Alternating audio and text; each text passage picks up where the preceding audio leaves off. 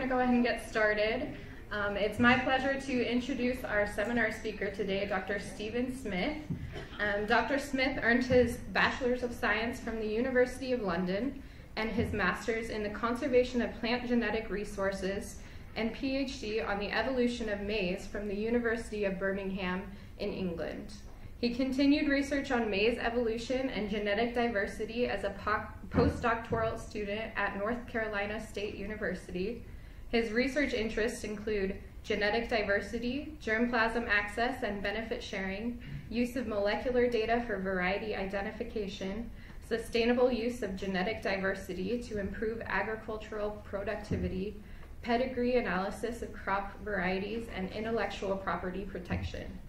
In his role at DuPont Pioneer, Dr. Smith worked to secure DuPont Pioneer's intellectual property rights and to determine the important role of plant genetic resources in plant breeding and agriculture. While at Pioneer, Dr. Smith was awarded the Henry A. Wallace Award for Revolution in Agriculture and DuPont's highest scientific recognition, the Lavoisier Medal for Scientific Achievement. Dr. Smith has served on intellectual property committees of the American Seed Trade Association, the Biotechnology Industry Organization, and the International Seed Federation.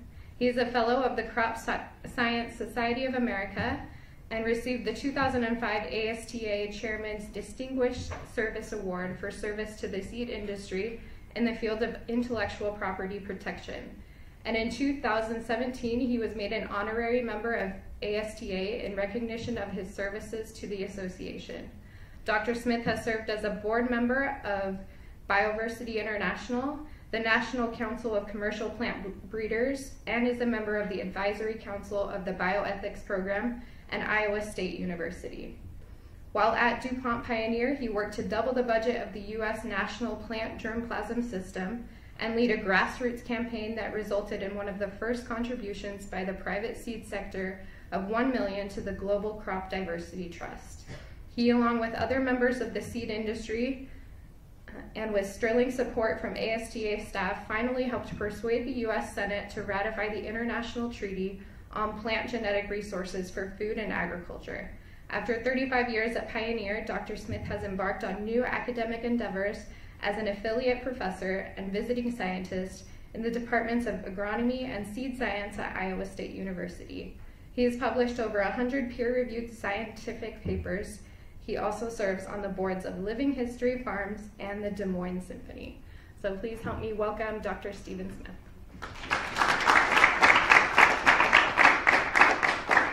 Thank you.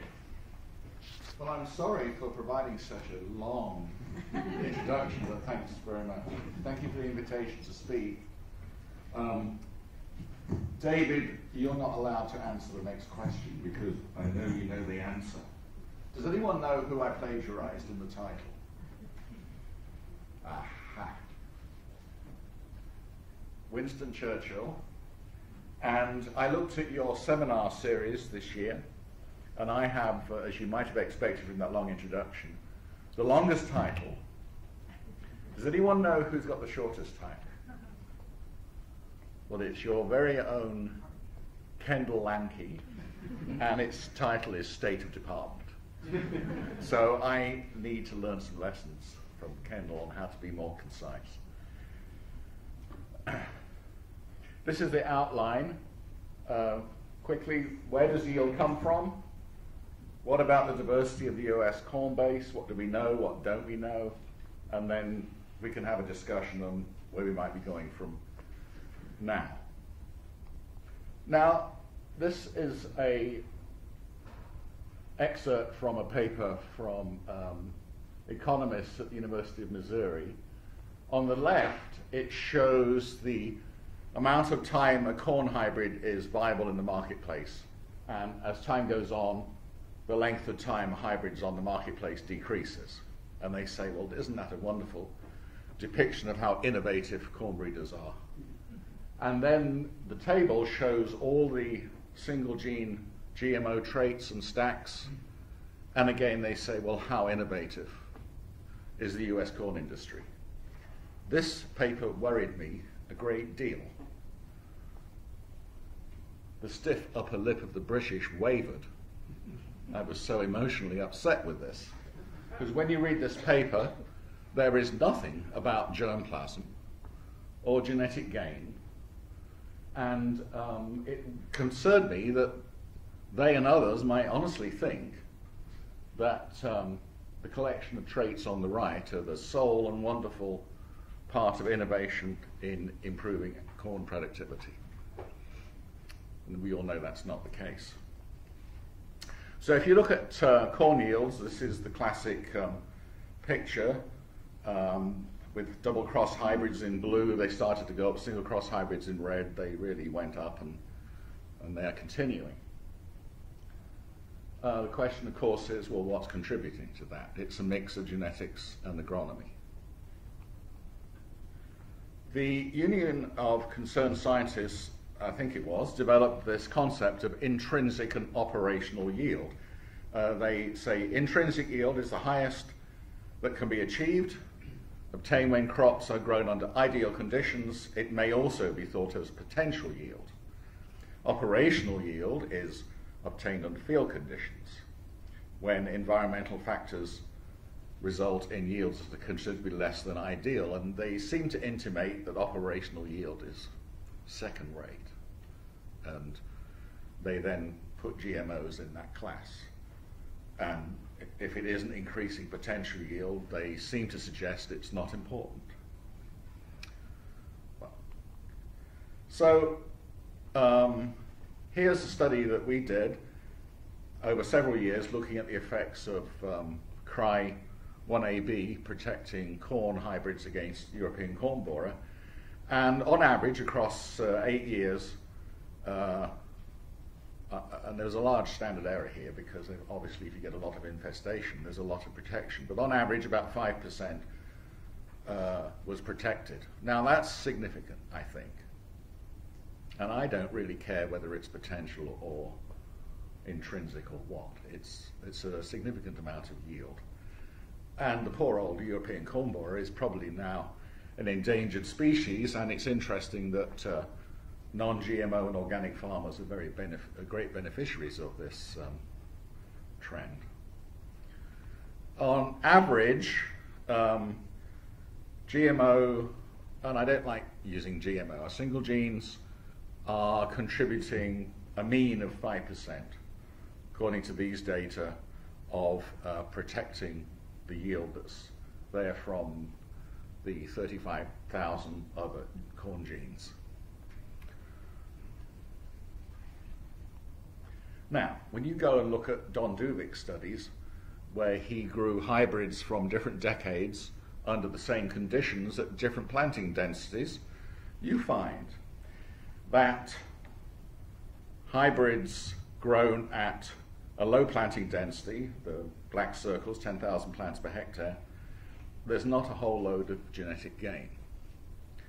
But when you increase the planting densities, we'll look at the reverse triangles, then the newer hybrids really go better.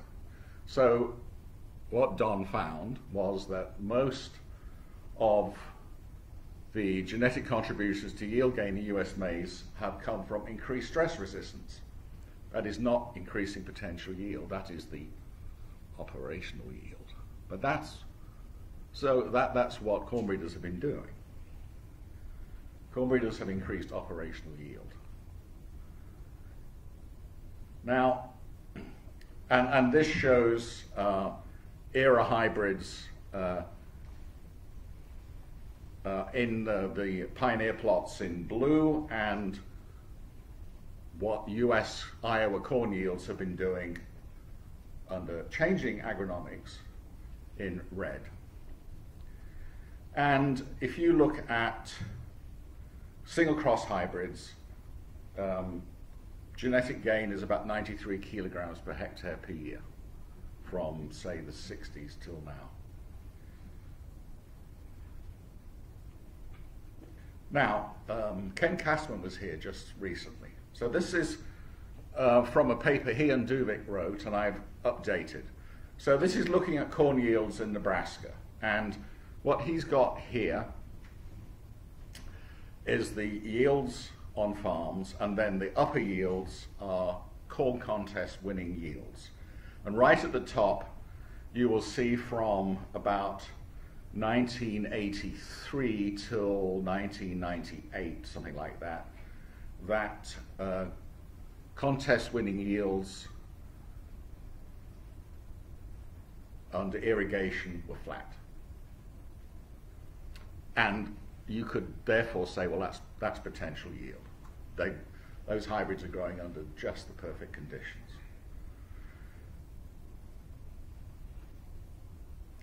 The next slope under that is contest winning yields, and it's a slope because that is conservation tillage. Okay, so you've got a mix there of new hybrids and farmers learning how to increase yields under conservation tillage. And then the two slopes at the bottom are on average in Nebraska, conservation tillage and irrigated, the irrigated being the upper one. So when you look at, so his yield for the top line was flat. So I looked at what irrigated in Nebraska in corn contests is now, and it's about the same as it was back in 1983 when he started these. So it's still flat. And what you find in the conservation tillage, they've gone up now to around 21, 22 tons per hectare. So that's flattened out. So again, the breeders are increasing operational yield, not potential yield. And this same picture in Iowa. So here is the figure from Kasman and Dubik's paper on the left. The upper one is the contest winners, and they were still increasing. But when you look at the current data for contest winners, 2015, 2016, whether it's conservation tillage or not conservation tillage, we're up around 22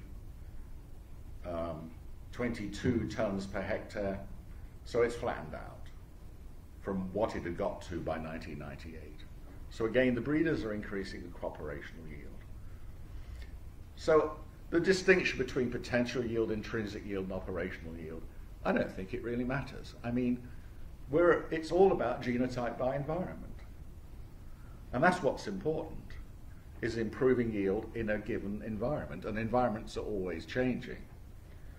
So this concept of intrinsic and operational and potential, you know, when you read these papers, you need to think, students need to think about that really carefully. And is someone trying to say something, or are they, you know, are the data really a bit questionable? Are they trying to make a point which really is it relevant or not? Now, another way I thought about looking at breeding is pull or push. So pull breeding, in my way of looking at things, is you select for yield or you select for drought, and you let the plant figure out how to get there. And that's how plant breeders have been doing it for decades, basically. And push breeding is you decide, I want to pick on this trait or this gene and try and make it, improve it to improve the whole plant. So pull, you let the plant figure out the genetics, the physiology. Push, you hopefully know what you're talking about, and you try and make things go more efficiently because you think you know something about how to get to improve drought or improve yield. So pull breeding can be made more efficient, and is being made more effective with genome selection, for example, marker-assisted selection, and by having training populations. That's still pull breeding. The plant's sort of telling you, well, these So parts of the genome linked to these markers are responding when you select the yield. So, but he's telling you, you haven't figured that out, but it helps you be more effective and more efficient. That's still pull breeding. So push breeding, for example, would be back crossing. You've got a particular, which has been done for decades. You've got a particular gene, you want to put it in there. Or a single gene with a GMO, or you've got this gene and you want to edit it. I think that's push breeding. So now, and CRISPR is getting all the press these days, okay? So, but we've been here before, I think. Idiotype breeding. So this is a section from a review paper.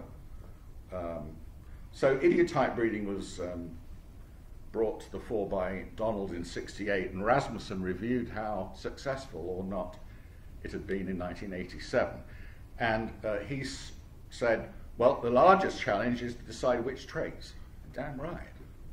You get it wrong, and you select for it, that plant will probably get you what you want, but the end result as a whole might not be what you thought it was going to be. Only one trait, according to Rasmussen, in barley, long awns, has been demonstrated to increase yield. Presumably, I have no idea how, but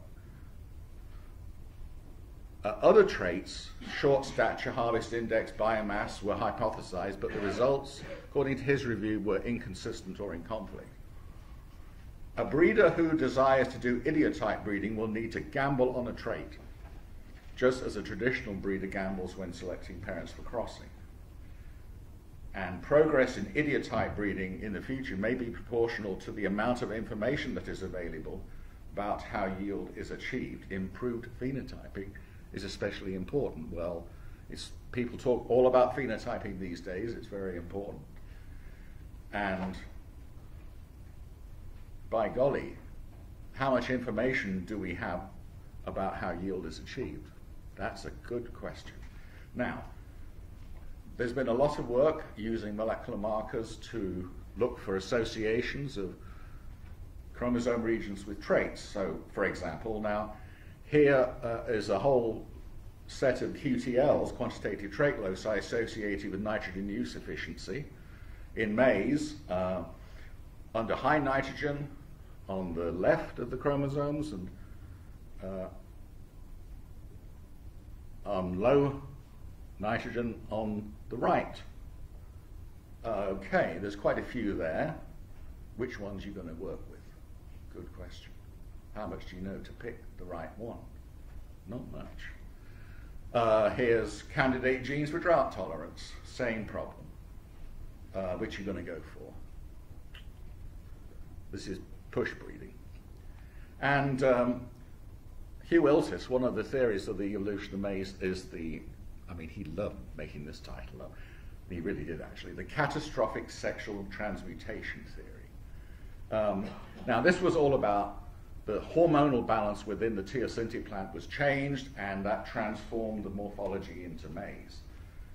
You start fiddling around with a few genes and changing hormonal balances, and you don't want to go back to teosinte. So, how much do we know about the physiology to be able to do push breeding the right, effectively? I think that's a real good question we need to ask. Back in 1948, Bill Brown, who used at one time to be the CEO of Pioneer, he was the first PhD that Raymond Baker hired, said the genes which control multiple factor differences are of far greater importance than the single genes ordinarily employed in genetic experiments. In spite of their overall importance, we know little about them. I would ask the question, how much of this statement is true today? And I would wager most of it, if not all of it. Now we'll go to some new developments. Drought resistance using traditional breeding. This is the Pioneer Aquamax.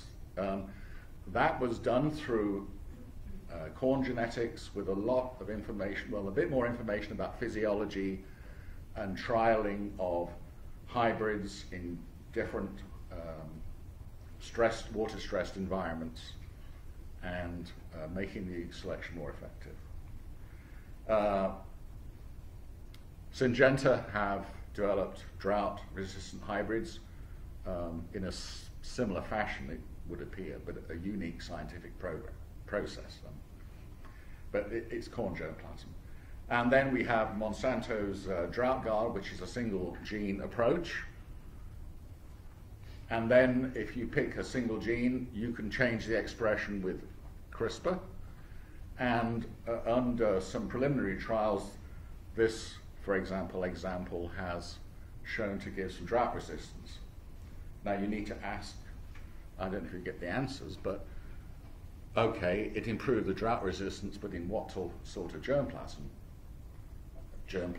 That's a good question, because the breeders selecting for more stress-resistant corn plants, as they have been doing, includes more drought resistance as a natural course. So, okay, you might find a gene that makes some junky germplasm more drought resistance, but perhaps not more drought resistance than a hybrid or an inbred line of today. You better find that one out before you invest millions into working with that gene. So I think some of the lessons that people will have learned, particularly from single genes and drought, is you're going to have to really work out the economic worth of a trait and a particular gene very early in the research development pipeline, and really know what effect it has in parents of current hybrids, and if it doesn't do the trick, get rid of it quick. You can't afford to waste your time on stuff that just isn't going to get there. And I would ask, so here's a prediction by 2030 that yield, I say yield, that 5 tons per hectare out of 20, 25% of yield would be as a result of biotechnology traits. This is not marker-assisted breeding, that's a separate item. I would ask the question, and if you were directing a breeding program, you would need to ask the question, is this realistic? Am I prepared to believe this? And if so, I'm going to invest. But I'm a bit doubtful that biotech is going to contribute 25% of yield advance by 2030.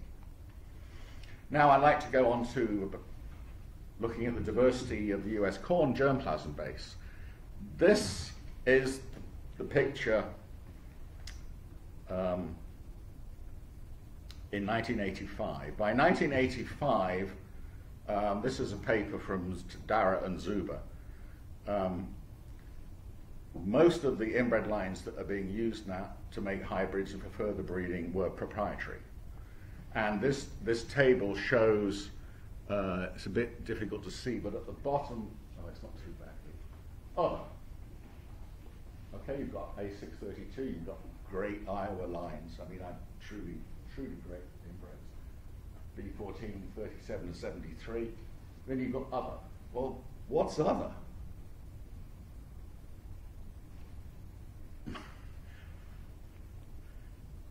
Now, this is a paper we did in '92 looking at genetic diversity of US hybrids now, and then doing clustering.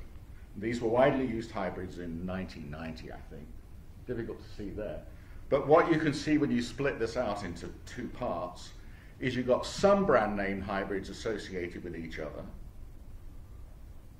So for example, on the left-hand side, you've got several clusters of different brand names joining together, and the same just at the top of this right-hand side. But you also have some brand names that appear to be more unique. Okay? So that was the picture in 1990.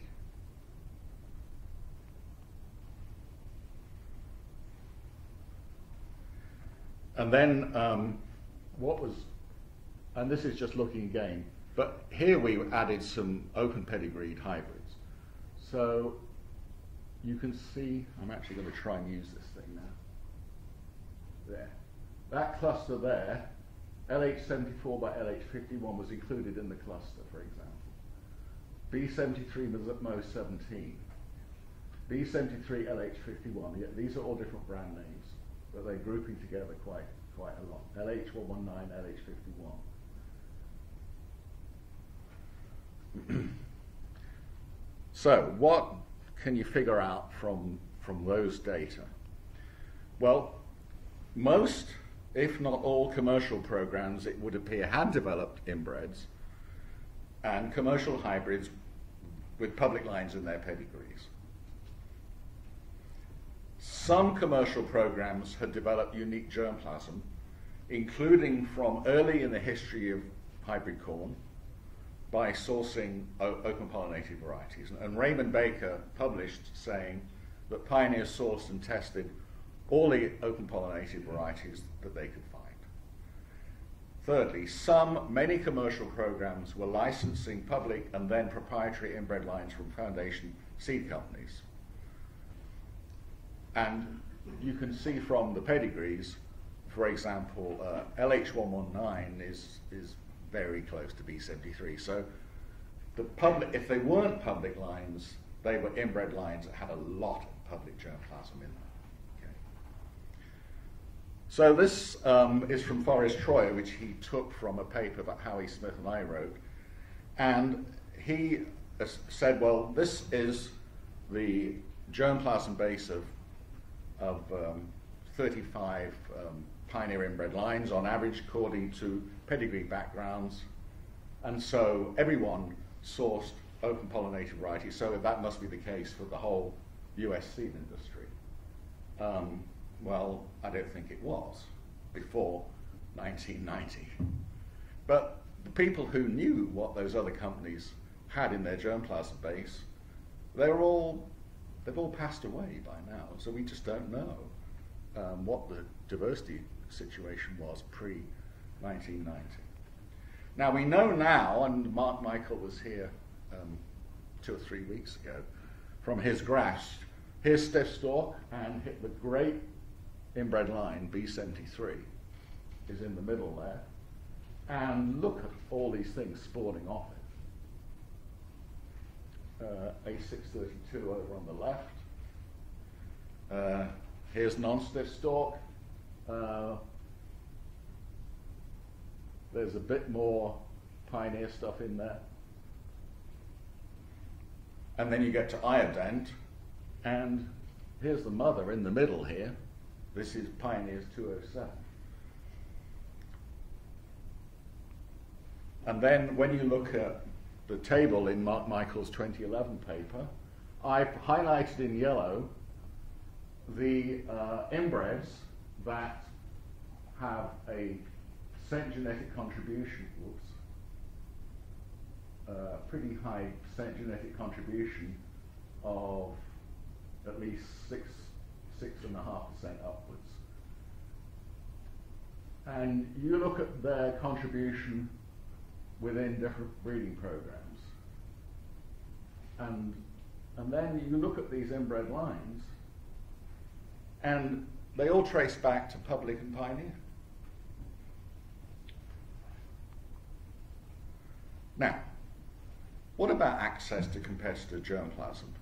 Well, if an inbred line is protected by only plant variety protection, anyone can breed from a commercial hybrid. The parental inbred lines are not commercialized per se. There was a case that established a lawsuit that established that parental inbred lines could be trade secrets. But some competitor parental lines were accessed via female cells in bags of commercial hybrid seed. So here's 2 patents with quotations from the pedigrees, crossed with a line selected from Pioneer 3394, from the cross of 2 inbred plants designated F133 and Pioneer 3358. So there were inbred lines accessed from one company to another. That's a fact. So under utility patent, a commercial hybrid F1, and often it's F2 seed are not accessible legally without a license. Parental inbred lines, again, you need a license to access them. But when the protection runs out, then all the patented inbred lines, hybrids, are in the public domain for you to do with whatever you want. Breed, sell, fill up a beanbag and sit on, you can do what you like with them. Now, it's important to know whether seed from hybrids from one, germplasm from one company and another were accessed via F2s or via inbreds, because if they came through the F1, then they're going to carry germplasm from both heterotic groups. So there's more germplasm coming through. If it's just inbred lines that are being accessed, then there's less germplasm coming through, and it's more immediately useful to that other breeding program. So going back to 1990, when we had that cluster, when many companies clearly had their own germplasm, but there were also examples of brands that were different brands, but similar, if not the same germplasm. Now, when you look at Mark Michael's table of the most widely used inbred lines, where's the germplasm of all these people? It's all gone. Okay? So, talking about genetic diversity, it's a difficult subject to understand, because on the one hand, people will say, and it's true, that the difference between teosinte and maize is just 5 genes. Ooh. There mustn't be much diversity in corn then.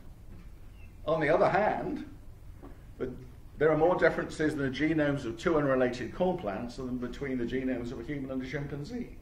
So there's a lot we don't understand about diversity. So it's one thing monitoring trends, but there's a lot we still don't understand. That's very important to remember, I think. And that's one thing we need to learn a lot more about. Now, here's some interesting things. Instead of looking at just pedigrees, here's some real genetic data from Van Heerwaarden in 2012. And they looked at haplotypes within heterotic groups. So you've got stiff stalk, non-stiff stalk, and iodent. And they got 3 different eras, the 50s, the 70s, and the 90s.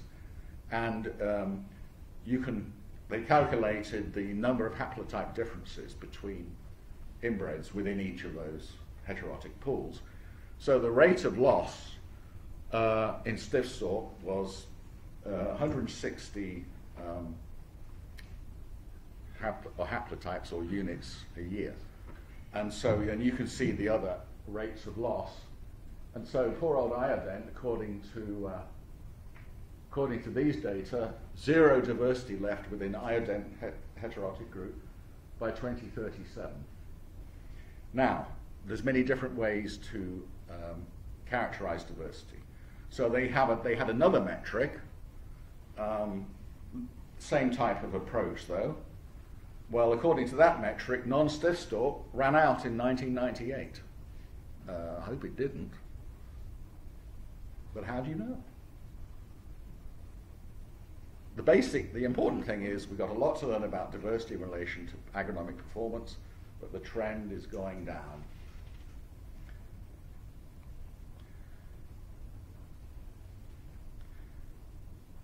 So, I'm into the last lap now. I've not been waved at. This is amazing. So I asked about 10 corn breeders, public and private, some questions about germplasm diversity. And here's some comments we got back, and you'll see what you think. So availability of a relatively limited array of diversity in well-adapted US corn germplasm could limit further progress, especially with increasing biotic and abiotic challenges. So the corn breeders in both the public and the private sectors were concerned about this. Off-PVP and off-patent corn inbred lines could not provide required new diversity to the US breeding base as a whole. They, by the time they come off protection, they've been out 20 years. They've got grandchildren out there already. But they may look pretty much the same as each other, by the way. All right. Maize landrace accessions collected from outside the US were seen as potentially useful sources of new germplasm, with crop wild relatives teosinte and Tripsicum being potential, but last, and I mean last, resort, sources of new specific diversity, possibly informing the application of gene editing methods. So the diversity in gene banks is not made irrelevant by editing, it's made even more important as a tool for learning to help you do editing a little bit more intelligently, perhaps. The ability to find marker trait associations facilitates access to exotic germplasm, yet this ability is dependent upon the genetic complexity of the trait and requires large investments in research.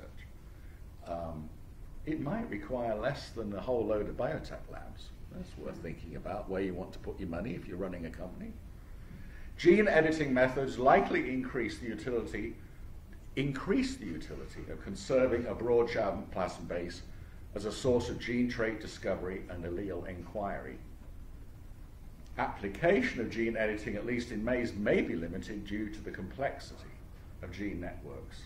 There is a need for a day-length conversion program similar to that undertaken for sorghum. So these were the types of responses we got when we just said, spill your guts, tell us what you think. So there is no shortage of genetic diversity in maize and teosinte. The challenge is to find useful genetic diversity. And therefore I would say maize breeding just got a bit tougher because it requires a lot more knowledge and application of research. We were sort of spoiled in the United States by having the Northern Flints crossed with the Southern Dents, two very distinct races in the 1850s, which had already been in the US well, it wasn't the US, in North America. But it wasn't even called North America, in this part of the continent, for 3,500 years. And that was a very diverse base that was broadly adapted to these conditions, and we were spoiled.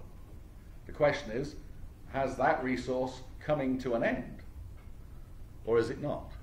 And if you think it isn't, I think you might want to take out an insurance policy and look at how you might want to bring in some new diversity at the very least.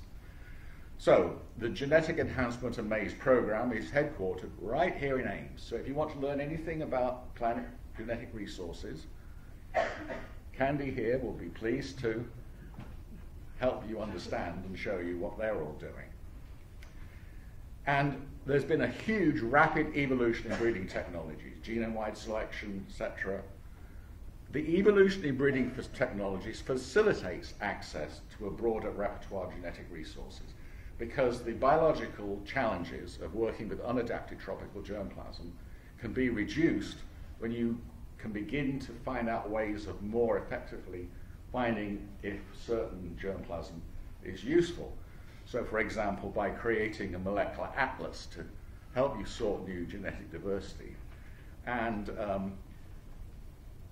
in Jianming's well-thought words, by turbocharging the approach to identify useful germplasm in gene banks. This is a paper from 2016 involving sorghum, but showed very promising results in terms of getting more efficient selection, but Jianming makes the point in the paper, oh, someone did, that we can still make this better. So you can all work towards that goal. Supercharging the engine. I like supercharged engines. I've got one just outside here. But when it's supercharging the engine of finding new useful genetic diversity, it's a lot more important to the world than my supercharged car. We all agree on the urgency and challenges to effectively mine the natural heritage stored in gene banks. So corn breeders are in a really good space. Okay, you may need to go out and look for some more diversity, but the poor wheat breeders, they've had to do this all the damn time because the genetic base of hexaploid wheat is pretty narrow. And so they really have to go and do this, and they are doing this work. So, some thoughts. The critical importance of more effective use and stewardship of plant genetic resources for food and agriculture is key. A broader diversity of useful germplasm should be more accessible now as we learn more about physiology and methods to improve selection of useful germplasm. There's the crucial importance of excellence in education and public research. We need to reinstill long-term thinking and funding. That's going to be probably more difficult than doing the science. What have we learned from 35 years of single gene traits, primarily GMOs? Well, corn hybrids must have excellent insect resistance and herbicide resistance to be marketable. The farmer will not, you can't give away a corn hybrid to a farmer if it doesn't have those traits in it. Would you buy a car without a roof or a electric starter? I don't think so. But single gene resistances inevitably break down. It's crucial to learn more about the physiology and genetics of agronomically important traits. We'll need to early determine which genes, which traits are worth progressing with or not. And here's a thought. Could gene editing, coupled with use of more diverse plant genetic resources, provide native gene insect resistance that does not require regulatory approval? There are chemicals in corn, Dimboa, that are highly toxic to insects. Breeders were never able to get those chemicals in the right place and expressing at the right time to be truly effective in the right germplasm. But I think that can be done now, including with CRISPR. And pull breeding still works pretty damn well. So are we at the beginning of the end of the beginning? I think we're somewhere in between. The future is in your hands, you young students. And this is a great picture showing that with the earth in your hand. I mean, it's the only earth we've got. And agriculture and plant breeding has to not only produce more food, but do it more sustainably with more nutrition and better effects for the environment. Now, this is a picture from outer space of the Corn Belt using David would know what this is, some type of infrared thing, but it's showing photosynthesis. Now look at the Corn Belt. So there is an amazing photograph of all the energy that's being created by all the fields around us, which is going to end up, a lot of it, in food. It's incredible. So, let's have any questions and discussion.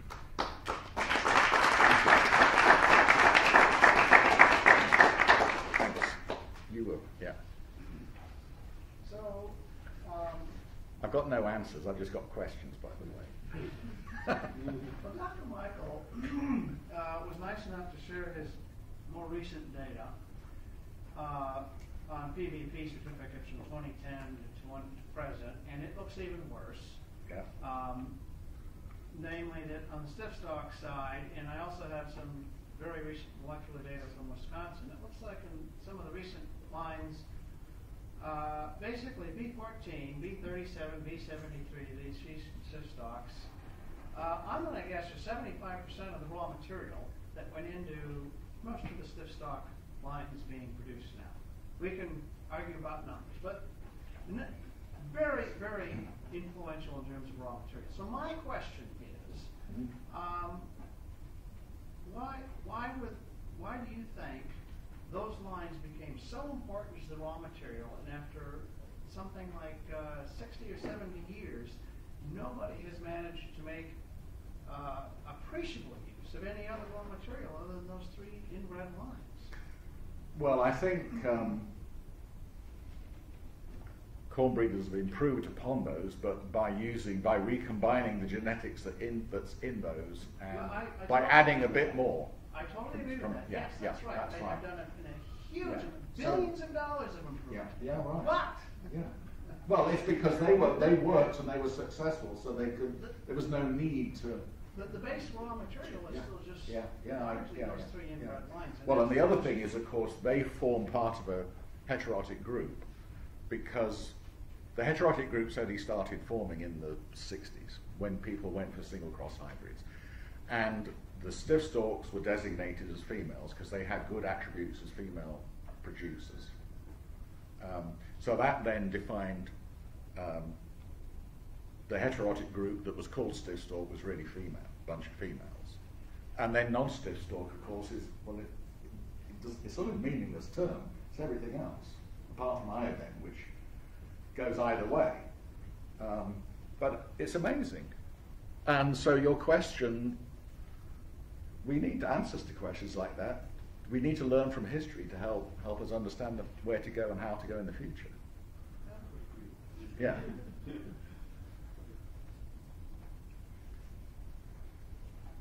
So can Yeah. I comment on Jody's question? Sure.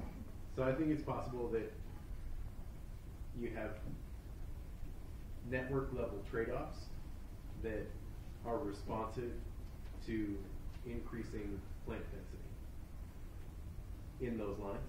Okay. And that's what led to them overwhelmingly. So they were present at the beginning, and as you select for tolerance of increased plant density, whatever allowed you to get more yield per area with less yield per plant is what's being brought along. And of course, B73 is famous for its upright leaves, Yes, which that would be helps, one part. light interception. Yeah. I'll ask a question related to some of the undergraduate student questions sent to us about this idiotype breeding. Yeah. Which is kind of interesting. But then now these days, as you see the picture, it feels like it's time to go back to idiotype breeding. Well, it sounds like we're back there again. Yeah. You know what it was called by some people? Idiot type of breeding. Okay, let's talk about idiot. I'm not decrying it. I'm just As we drive, on the highway, we don't see individual corn planting. We see a 3D with time, like the 4D biomass was accumulated. That's whatever is shining out. Yeah. Because that's the biomass in the North America. When it's pruning season, that's from the NASA's satellite picture. Yeah. And Yeah. transform. I was thinking that based on physics and physiology, it may be a time to go back to this idiotype breeding to see that what is this idiotype of the flux of the 3D that can generate enough harvestable biomass and then transport something into this corn ears, but not lodged, but also like packing the different size of the ball in the box, like physics, right? And mathematics. What do you think about this? Because the student asked me the question about idiotyping. I think Wes Higgins answered some, Matt answered some. I want to see how you actually, if we open to this idiotype now, what else do you want to say? Okay, I'm not sure I'm going to answer the question, but I think in the short run, the next 20, 30 years, you're going to still make progress by more densely planting. And I think like Harry Stein's doing, that seems to make a hell of a lot of sense. Now, you're going to flatten out somewhere unless you make some fundamental changes to physiology or the arrangement of the plant. So in the meanwhile, it might be worth doing some computer simulations that are based on some data, real data, as to how you get maximum interception of light and change it into product, what a plant should look like. On the other hand, I think there's other things we need to look at too, and that is there's a huge yield gap still to be made up by better agronomy, not just improving the genetics. And the bigger picture is that you can't just have increasing populations going on forever. I mean, there's got to be, this is only part of a bigger picture. I haven't answered your question very well because it's, that's why you have universities. Yeah. You have people to get together and have prolonged discussions and come up with some good ideas, yeah. Could you comment, do you think there's any similarity between idiotype breeding and what we're doing with process-based crop growth models? I have to admit ignorance on process-based crop models. But it sounds like it's a similar thing, doesn't it? Well, as long as the main thing is, whatever you're going to do, it needs to be founded in some really good basis of understanding of what you're doing.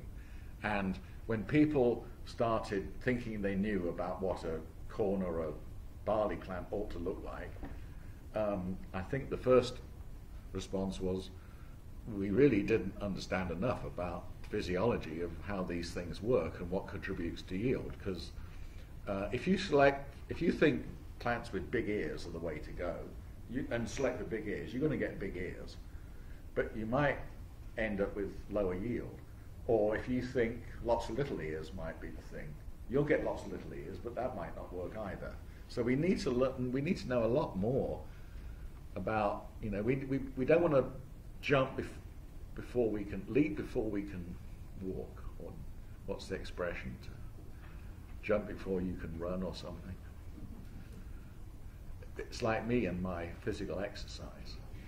I mean, I'm still stiff from a 15-minute massage yesterday morning. I'm not ready yet to go out and run a marathon. There's a lot we need. I mean, going back to that statement by Bill Bryan about how much do we know about multigenic traits. I don't think we know a whole lot more than we knew 50 years ago. That's sort of ridiculous. Yeah. So I find all this business about the overwhelming impact of pH 207 on the entire modern gene pool ridiculously simplistic. I think it is misleading and misguiding to think that it is the dominant thing out there. If we had markers that actually could differentiate between B73 and everything else that went into that, what percentage of pH 207 would actually be in all those lines? Maybe 73% of all the stiff stocks have B73 in them. So what? How much of B73 and what part of it is relevant? And if you look at what Nick is saying about this ratcheting up of network performance, how come we have a stiff stock, non-stiff stock pattern that works so well in the U.S., CIMMYT has entirely different heterotic patterns, and we can't use them very well because when we combine them, those networks do not outperform. And if we could understand that, maybe we could understand how to better diversify our base. Good. Because let's face it, the beast that we have, germplasm-wise, we're not going to throw it out and start again. I mean, you're going to change some bits of it with some new diversity. So, for example, and the corn and the breeders know all this because they're all using molecular markers.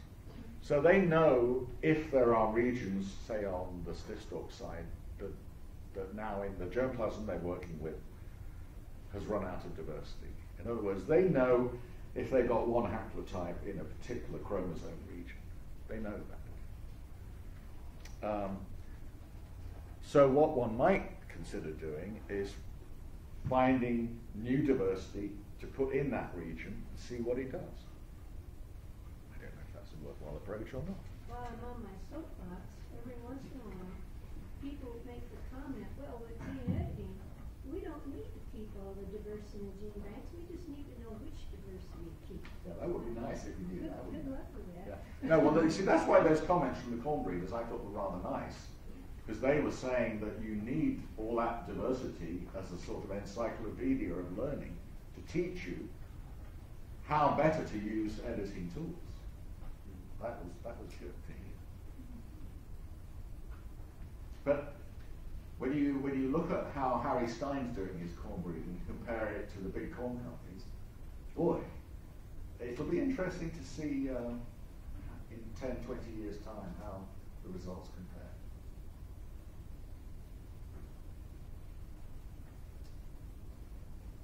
More questions for Dr. Smith? Let's stay one more time.